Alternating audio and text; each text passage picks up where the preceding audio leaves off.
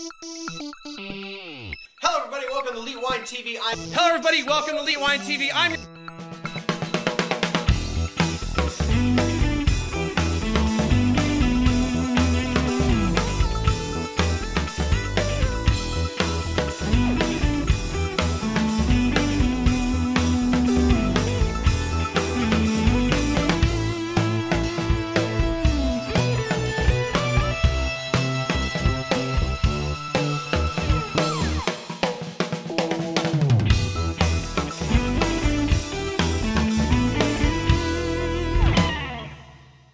Hello everybody, welcome to Elite Wine TV. I'm your host, Mark Fusco, here for a special edition of the show. So a few months ago, I'm gonna say like maybe 2-3 months ago, I got an email asking if I would be interested in doing a book review.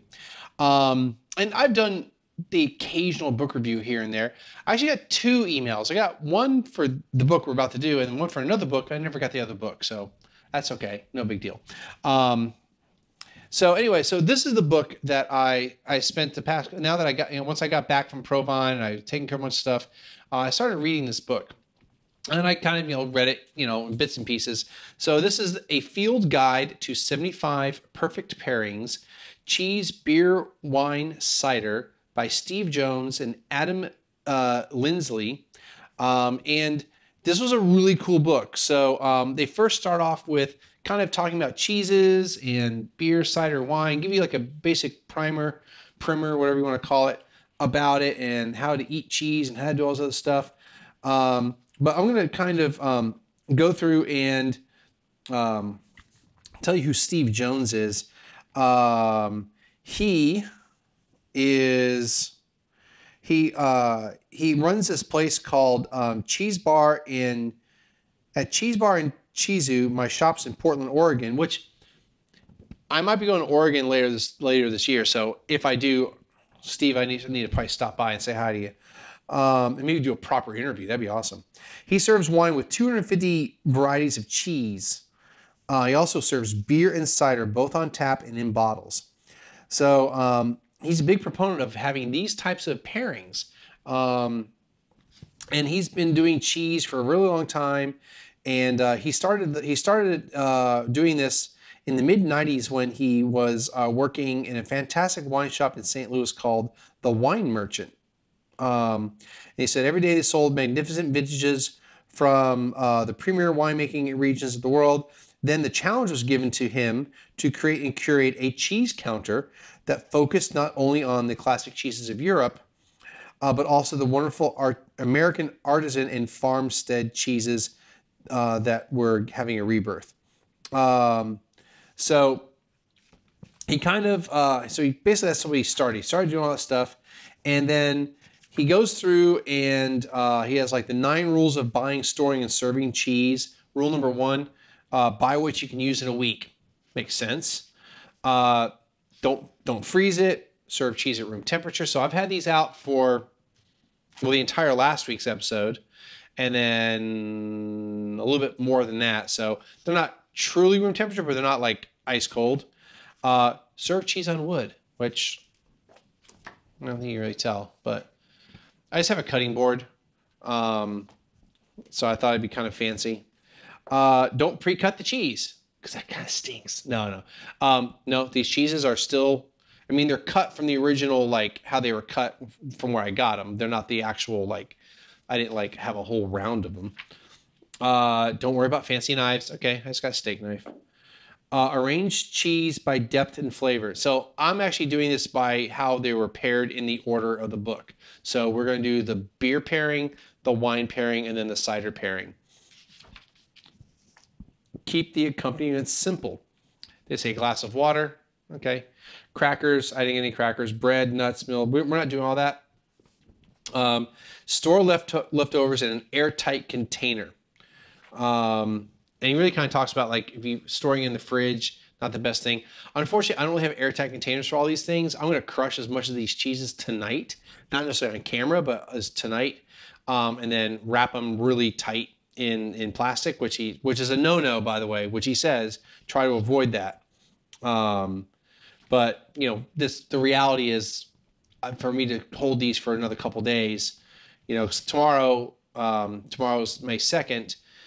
Yeah, I did all these in the same day, these last 3 weeks. I'll be out of town. And so the earliest I'll be able to eat some more cheeses, you know, in 2 days from now. So, but I'll definitely do it. Then he goes through beer, wine, cider, you know, how to store wine, has serving temperatures, the proper glassware. You know, I just have a pint glass for this beer. I got a wine glass for this wine. And I got like another wine glass for the cider, just because I don't really have lots of other glassware. But he said, in our opinion, that most of, it's easy to get sucked into the world of glasses. Glassware manufacturers like to tell you that you should wear, you know, not wear, but you use certain glassware with certain, like, especially varieties of wine. Yeah, I guess. I think it's a lot of marketing hooey. But, you know, wider bowls on the glass for more complex wines and smaller ones for less complex wines, and definitely don't use flutes for champagne because you can't get the aromas and flavors properly. And then they talk about tall, thin-walled Weizen glass is the ideal showcase for your fluffy-headed wheat beers, and Chardonnays just seem to shine in a wine glass with a large bowl. Ciders have all manner of interesting region-specific receptacles, from wooden cups to hollowed-out ram's horns. But is their opinion, can you really detect a varietal fruit? Yeah, no. You don't need to invest in all that stuff. And let's see. It's just said, I've seen beer and wine tasting competitions where the wine was poured into immaculately polished stemware while the beer was served in plastic cups. So, I mean, bottom line is let's use halfway decent, you know, glassware. So for the most part, we got that going on. He's got these little things called quick bites. It's kind of hard to see because it's kind of been blown out, the exposure. But they have little quick bites, like kind of give you like a little extra information about things. Like in this one, it says yeast, to drink or not to drink. Like some beers have they leave the yeast in there. Not really much in wines, but in beers they do. Whether to decant or not, how to decant, all kinds of stuff. Then he's got cutting the tether, tips for making new pairings no matter where you are. So he has three pillars of matchmaking. So comparable, so, you know, having like with like. Contrasting, so like having sweet and salty together or something like that. And then regional, what grows together goes together. So in this case, not quite that in these pairings, but, you know, we'll go through the pairings here in a little bit and why I chose them and what the reasoning behind them was. He says, beware of extremes. Love super sour beers and nuclear potent cheeses, but those bold, assertive flavors are very difficult to pair properly. I won't go through the rest of that. He said, don't be afraid of failure. Let's see here. And then he goes through the pairings. So let's get in. Then at the end, he has some other advice, and we'll get to that here in a little bit. So my first pairing is this one. No. This one. All right, so page 62, the cheese he lists is the Quadrello di Bufala, country of origins Italy. The family is washed rind. The milk is water buffalo. The alternatives, and this is cool because he gives you, not only does he give you like, you know, origin, the family of cheese it comes from, and what type of milk it's using, whether it's, you know, cow, buffalo, goat, sheep. And throughout the book, he kind of goes through these explanations as far as, you know, what type of milk you're using and like how diet affects the taste of cheese and the families and all that kind of stuff. So I won't go through all that. It's not like he has a section about it. It's like in those quick bites or like in his descriptions. So, so that's why, you know, like, why didn't you talk about he does this? Because he doesn't have a chapter on it. He's not here to teach you about necessarily cheese. He's here to teach you how to, some suggestions, and there are suggestions in pairing cheese and a beverage. So anyway, the beer that he has listed is the I can't pronounce. It's like some Dutch thing, some Belgian thing, but it's the Duchesse de Bourgogne. So this is actually, I think, a different manufacturer. I bought all this stuff at Central Market, not the market thing, because honestly, it was the easiest place to buy these types of things and these types of things, because they're kind of like a specialty, higher end specialty. Like you can't find some of these things like at a regular grocery store. I could have gone to a cheese shop, and I could have gone to a, I could have found a cheesemonger here in San Antonio, but I don't know who they are and whether they have the stuff I want. And time-wise, it was just easier to go here. And then I got into a wine shop and bought these things. And they probably like a place like Total Wine or like Specs locally, or maybe even Gabriel's, like the better Gabriel's. They probably would have had at least most of this stuff for me. So, but it was just more of a one-stop shop thing. Anyway, country of origins, Belgium. Style is a Flanders red ale.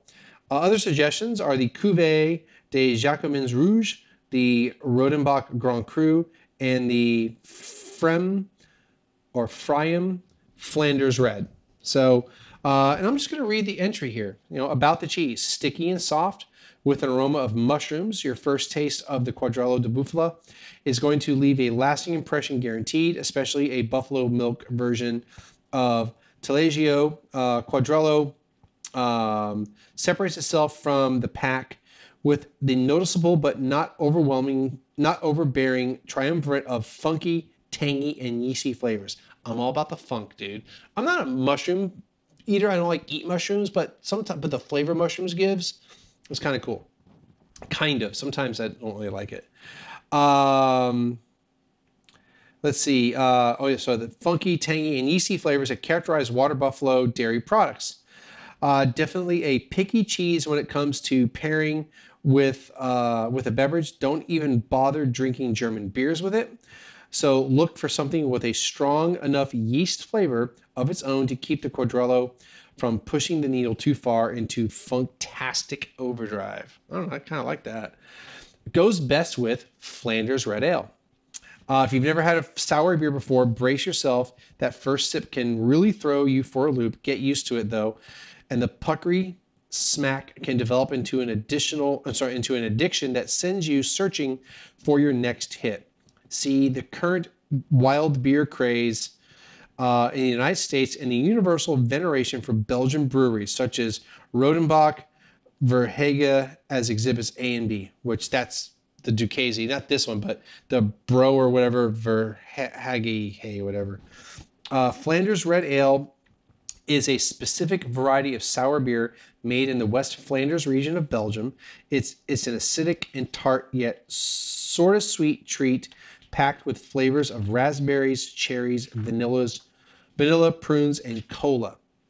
Now, he has a thing called results. Flemish Reds have enough backbone to tone down Quadrello's funk while the cheese cuts the acid. Together, they taste astonishingly close to cherry cheesecake and blackberry tart. A beautiful example of comparable flavors working in tandem. So I chose this because it just sounded so like cool of a description, and it's got funk, and I don't really drink sour beer, so let's try that. I've heard about this stuff, so I thought, why not try it? So let's taste the cheese first. And one of the things he says later in the book is like, these exact pairings, don't try to focus so much on like getting the exact pairing. Like if I didn't get the exact brand, oh no, this is the right one. Okay, maybe they're the only one that makes this one. I don't know. But let's say there's another Duchesse de Bourgogne from a different brand. Don't fret that you didn't get the exact brand and the exact like cheese. Like this was more of a category of cheese instead of a manufacturer, like he mentions in other things. So anyway, I'm gonna take a thing of the cheese. I didn't even use the knife. I don't need it. And I'm gonna taste the cheese first without the rind. Oh, nice and creamy. Yeah, there's a touch of sourness to it. And a touch of funkiness. Maybe not necessarily the mushroom. I'm gonna go back to his tasting notes just to kind of remind myself what he's talking about. might be in here, but there's definitely a funkiness. I wouldn't say necessarily a yeastiness, but there's yeah, kind of a stinkiness to it.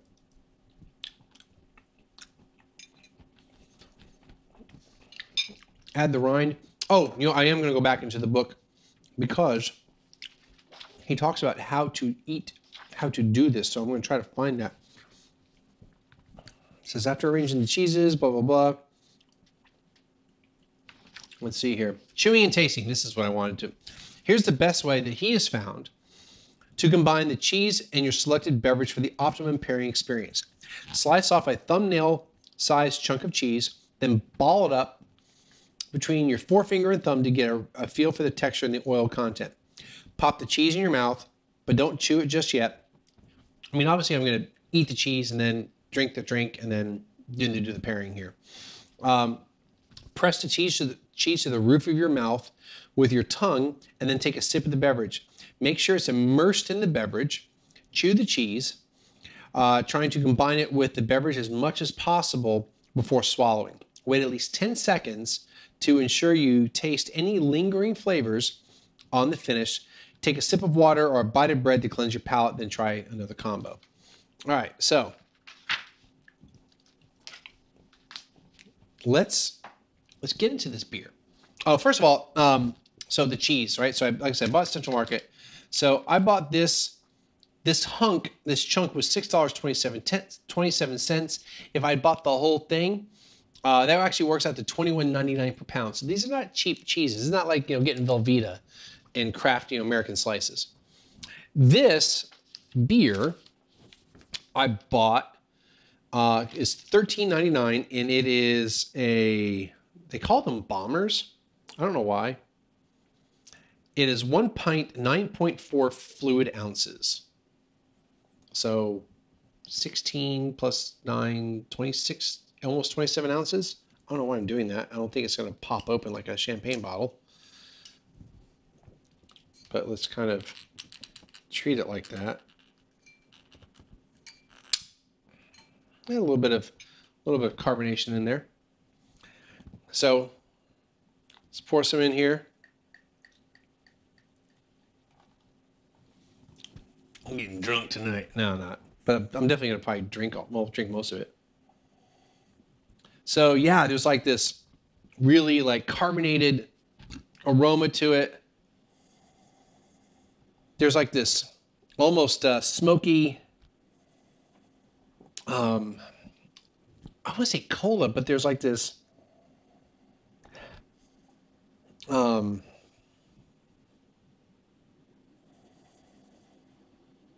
there's like this, there's a funkiness to it. There's also this sweetness to it. I guess a bit of sour. Almost like a Chinese food thing, like a soy sauce thing.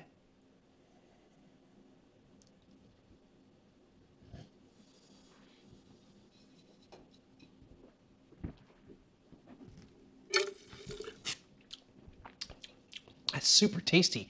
It's like a really tart, like cherry and blackberry, like candy roll up, but tart, not really sweet. And I guess that's where the sour is coming from. And it's not super sour. I mean, I've had some sour beers like, oh my goodness. Now, this is like light on the sour. A touch of sweetness to it, and like that those berry flavors and all that. It's really pleasant. So let's take his advice, and we're gonna take, you know, I guess it's a thumbnail thing. We're gonna roll it around. I guess I should have gotten a napkin for myself, but I got jeans, right? Jeans count as napkins, right? So I'm gonna roll it around, and it's kind of like slimy. It's kind of cool. So I pop cheese in my mouth.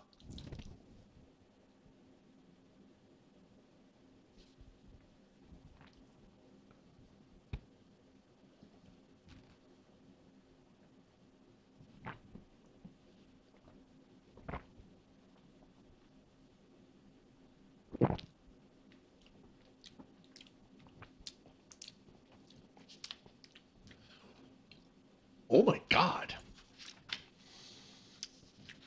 Like, he talked about like a cheesecake. It really was like a cherry cheesecake. I mean, not exactly, but there was that creamy texture. If it didn't happen at first, but yeah, no, don't lick your fingers. Man, that was good.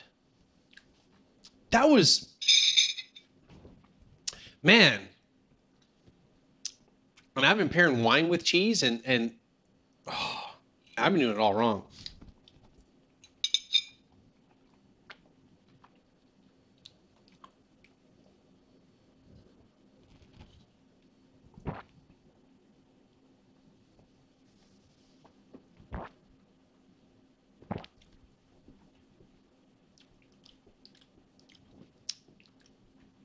That's legit. That is legit. That is pretty fantastic, I have to say. Dude, you're crushing it, man. All right, so man, that's really nice. So moving on, we're going to get to this one.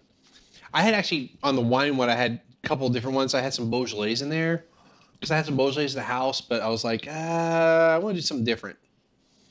So this is the one I just don't ever have, and so let me cleanse the palate here.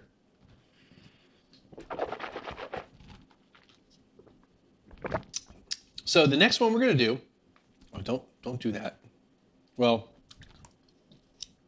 probably so just gonna get the cheese off of the fork there. All right, so I'm sorry, a lot of dead air. So the next one we're gonna do is the cheese is the Ossau Iraty or Iraty. Country origin is France, and that's this cheese right here. Okay. It's the family is pressed and uncooked Pyrenees style. The milk is sheep. The alternatives are Le Berger Basque, Grafton Village Cheese Bear Hill, and Landmark Anabasque. All right. The wine, he has the Domaine de Durban Muscat de Beaumes de Venise. I actually have the Domaine des Bernardins. So, I mean, it's basically the same thing. Other suggestion is this one. And the Domaine de Fenouillet Muscat de Beaumes de Venise. So he gives you 3 different manufacturers. Country of origin is France, and the style is a Muscat Blanc. So about the cheese, I paid $6 for this chunk, and it comes out to $19.99 per pound. And for this is a half bottle of wine, and the wine comes out to $23.39. Actually, it's $25.99. I had bought, kind of like I had bought like last week's episode. I bought a bunch of wine at Central Market that day. But I bought 6 bottles, not of this, but 6 bottles in general. And it came out to $23.39 after the 10% discount, but it's normally $25.99. All right. Because they had this awesome wine there from Chateau. No, was it that one? No. How did I get 10% off? I didn't buy. I don't know how I got 10% off. I don't see having 6 wines on there, but it said 10% off. Oh, I know why, because I bought 3 bottles of Domaine Saint Michel Brut, because what the 10th anniversary episode, you saw the me doing the thing. Well, I bought 3 bottles of like American like cheaper stuff so I could practice. So that's how I got the 10% off. Okay. Anyway, enough of that. About the cheese. Ossau Iraty. I know I'm butchering that. I'm sorry. It's one of the world's oldest cheeses. And one of the easiest to pair despite its sheep's milk provenance. Cheese from ewe's milk tends to embody woolly lanolin notes.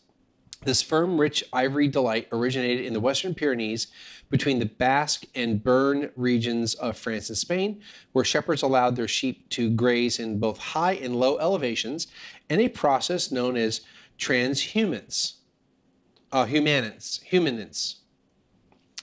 And that's one of the quick bites, which actually was the quick bite for this one. Maybe I'll read that one for you. You can tell if this cheese comes from a farmstead or a traditional dairy by the sheep stamp in the rind. A head-on use head means it's a farm variety, and a side view means it's dairy made. And I have a highly doubt I'm going to see anything like that because I don't have the entire wheel and I didn't ask them about it.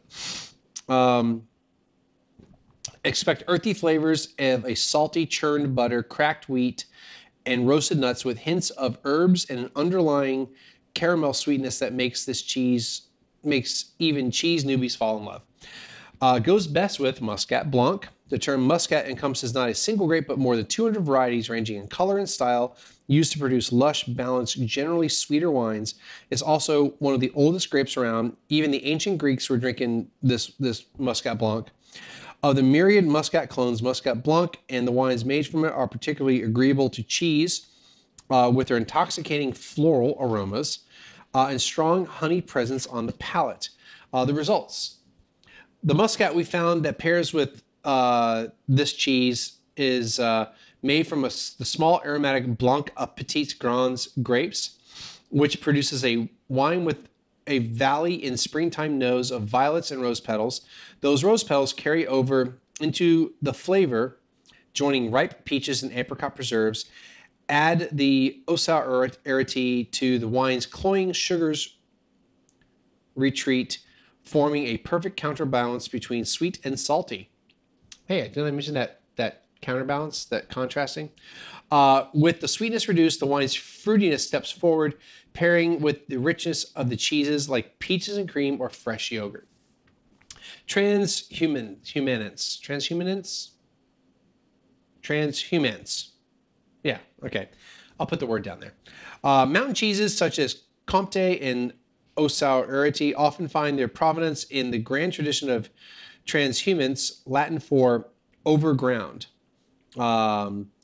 which involves migrating livestock to higher elevations in the summer and lower elevations in the winter.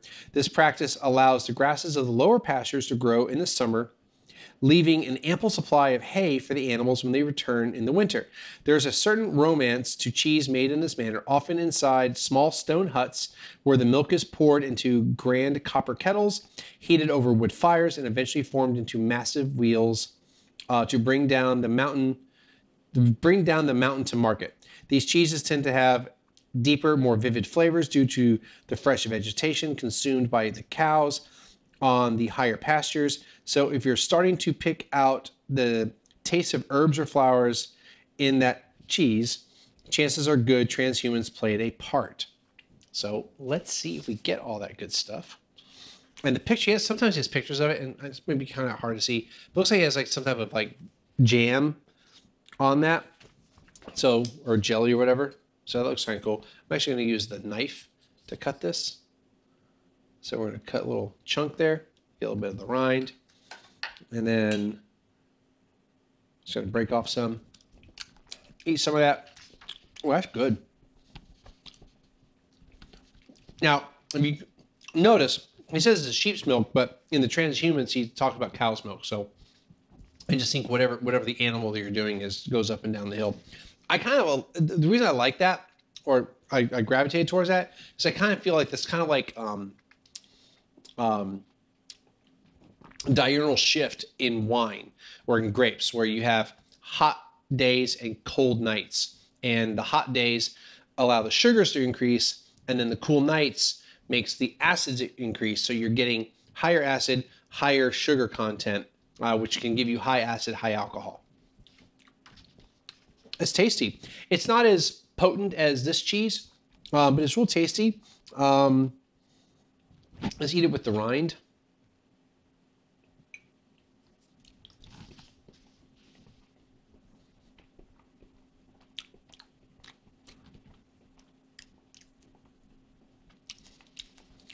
I kind of get those earthy flavors and the salty churned butter, maybe not the cracked wheat and roasted nuts, but I do get a bit of herbs. So maybe or maybe not this went through that type of trans, whatever it was called, but we'll see here in a minute. With the rind, I actually get some, I do get kind of that earthiness, that almost grassiness. So maybe it did do that.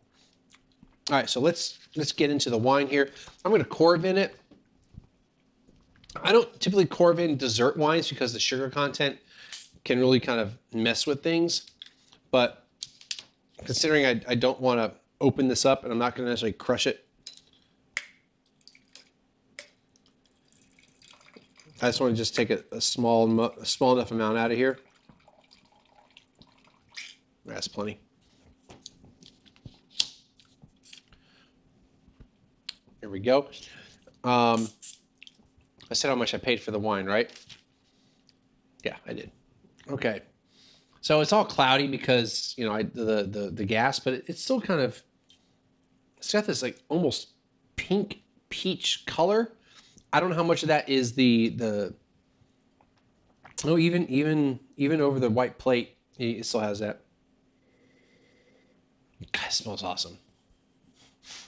Apricots for days on this. I don't know why I put the book over there. Very apricot, very peachy.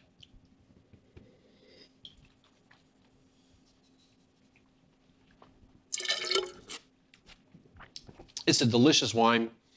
Definitely sweet.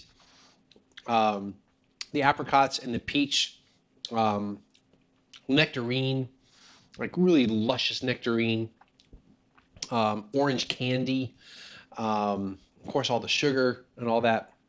So now this is kind of a hard cheese, so I don't know if the whole like doing like I did with the other one will work, but we're gonna kind of ball it up. So hard cheese, not really oily, not slimy like the other one.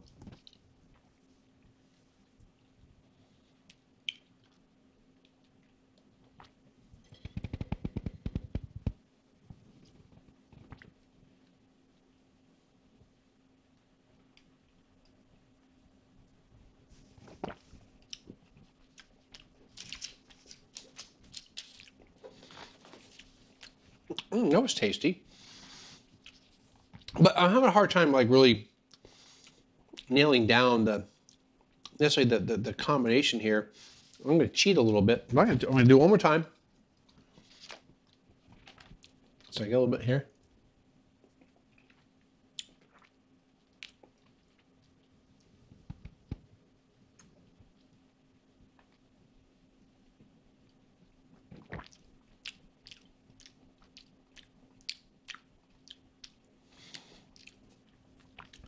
For me, the herbaceousness really comes through. Almost like a bitterness. Like I think because I got more rind than cheese on that second one. Kind of mushroomy and like literally like grass. Like I got face planted in like some fresh cut grass and hay. It's kind of cool. So let's see what they said. It was like, he said peaches and cream and fresh yogurt. So it could be just that the actual cheese I'm using and since I got a lot of rind on the second time I'm getting that, but I like it. I like that earthiness, kind of funkiness. It's kind of cool. I like it. All right, let's move on to the next cheese. So this one was the only one I couldn't really get the exact cheese. I just really wanted this pairing. I'll explain why. I mean, I probably could have got a different cheese and a different cider, but I just really wanted this pairing. And I'm hoping that this one will be pretty close. All right, so the cheese is supposed to be vintage cheese of Montana, the Mountina. Country of origin is United States, Montana. Family is Alpine style washed rind. Milk is cow. The alternatives are Fontina Val d'Aosta. That's this one here. Central Coast Holy Cow, or the Parish Hill Vermont Herdsman. So I went with this one. And then the cider is, again, I didn't get the exact cider. The Crown Valley Brewing Blackberry Cider from the United States, Missouri. Style is Blackberry Marionberry, not the DC mayor. Right, that was the mayor, wasn't it? Like the crackhead or whatever. Anyway, speaking of that, so the other suggestions are the Two Towns Maid Marian, the Bishop Crackberry, and the Bold Rock Blackberry. So I paid $6.47 for this chunk of the cheese. That comes at the $17.49 per pound. And for the Crackberry for a 6-pack, I paid $9.99.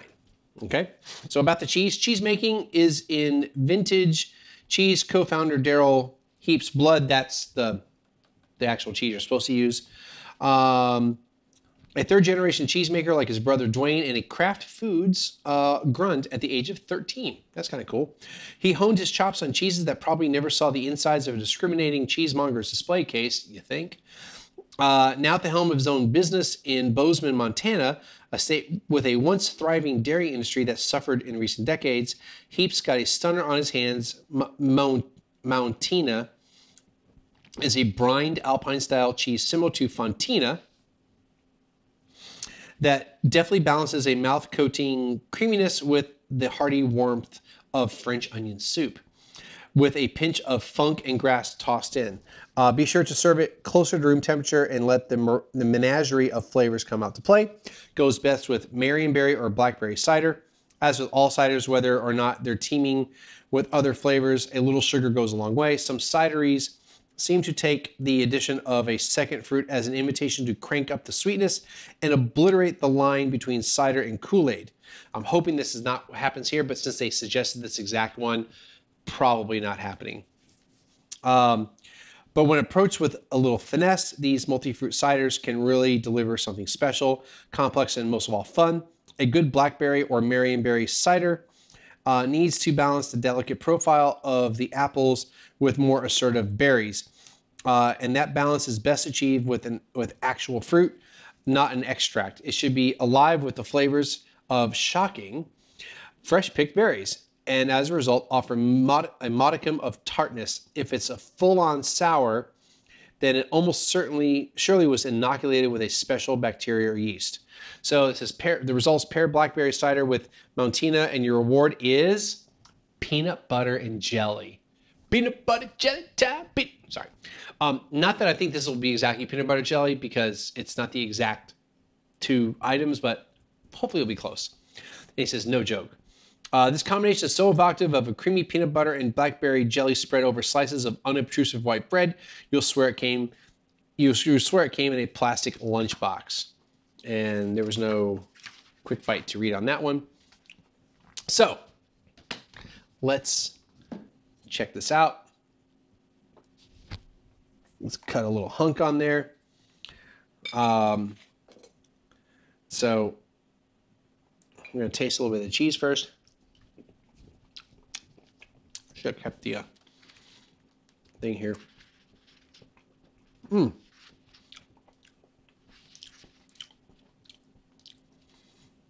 It's not necessarily funky.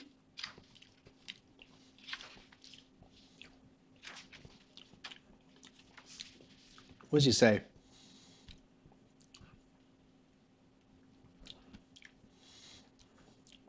I know it's not the exact cheese, but as far as French onion soup, I can kind of see a little bit of onion there. A little bready. Actually, kind of a little bit savory. Kind of like, the broth in French onion soup. I can see that. Funk and grass, maybe not that, but again, we're not talking the exact cheese. But it's really nice. Let's have a little bit with the rind. Though this one may be one of the type of rinds you don't eat, because it has like a label on it. So maybe I should peel the label off. There's the rind. This one's fine.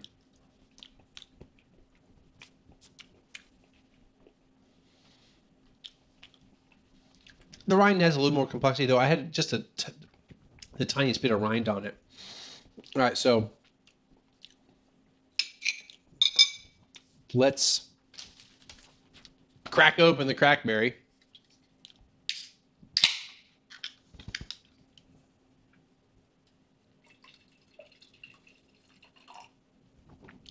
I know I'm all fancy in a wine glass.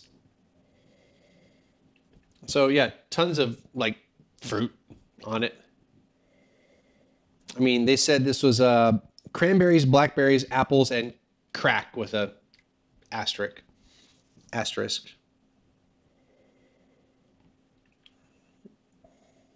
I get the apple for sure, like apple and probably blackberry. Maybe not the cranberry so much.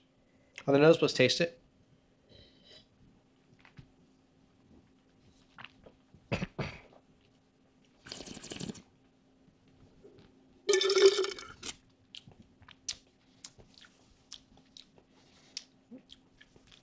There's definitely the apple, and there's actually a bit of tartness to it, a little bit sour. So, like you was talking about the sourness on it. I guess the blackberry's there too. Not so much the cranberry. Maybe it's, you know, even though cranberry is the first one listed, I don't know what the exact percentages of apples, cranberries, and blackberries. But as far as cider is concerned, for the most part, it's going to, how I understand cider, it's going to be usually majority apple, and then they'll maybe add other stuff in there. So it's, you know, it's adult apple juice. Come on, let's get real, dude. And I love apple juice.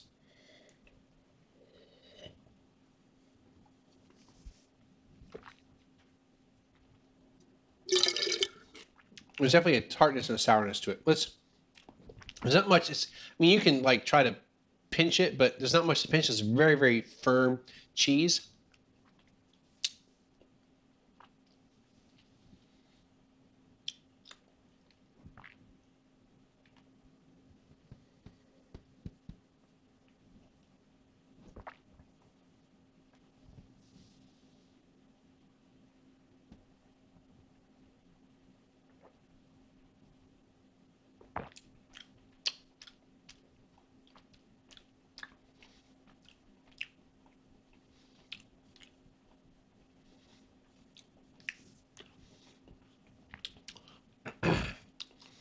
So without the rind, it's a little bit more pliable. It's not peanut butter and jelly, but again, we're not doing the exact same cheeses and cider, but it's very tasty. Oops.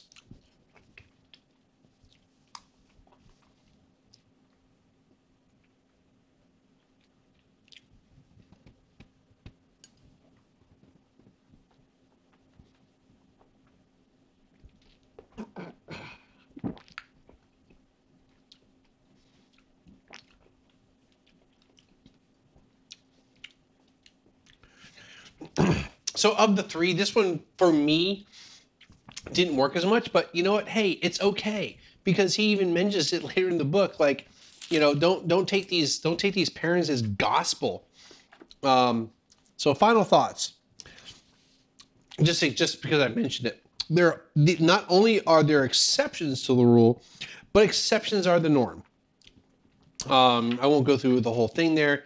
But he says, variances within examples of the same style beer, wine, cider from different breweries, wineries, cideries don't change the final outcome all that much. Washed rind cheeses play nice with wine and cider. With beer, it's a scuffle. Cider is unquestionably, in his opinion, the easiest beverage to pair with cheese, but the highest highs and the lowest lows come from beer and wine. And then it says, we don't always agree on which pairing works. So between the two of them, and I won't go through it, but they basically, they had some disagreements, like for real disagreements. So, and then they go through, then they have some additional cheese pairings with beverages in an index.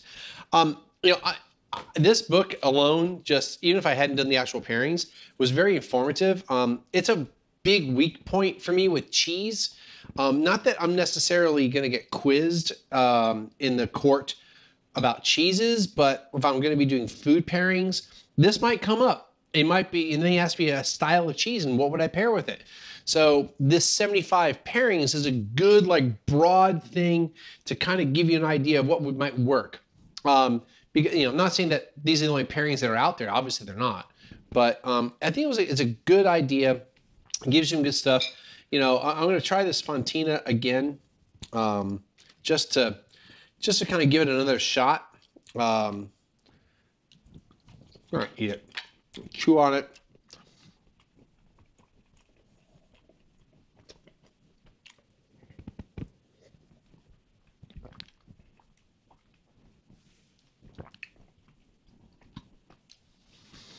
I mean, if I search for the peanut butter and jelly thing, it's kind of there. There's a little nuttiness that comes with the cheese and the berries, but I think if it was the exact cheese and cider pairing, it probably would taste just like it. Also, another note is how he describes or how he suggests to eat it. I like that idea, but I feel like you have to practice it.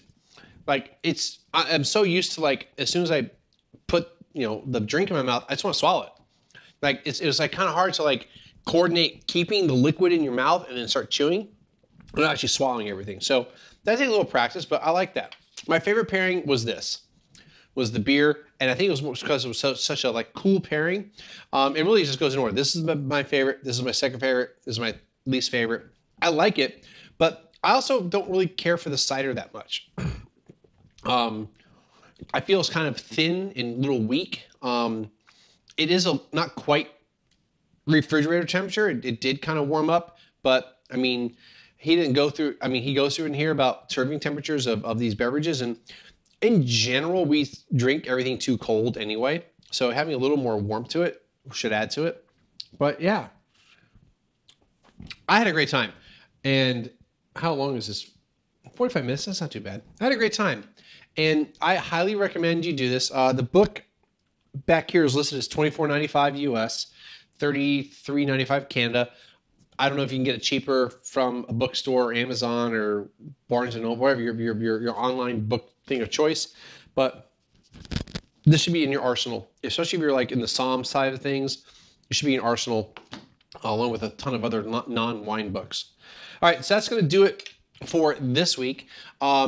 As always, click the links above to friend me up. I'll have all the information down below, plus a bunch of links, probably affiliate links and all that good stuff. Hit the PayPal button or hit the PayPal link below. And yeah, we'll see everyone again next time.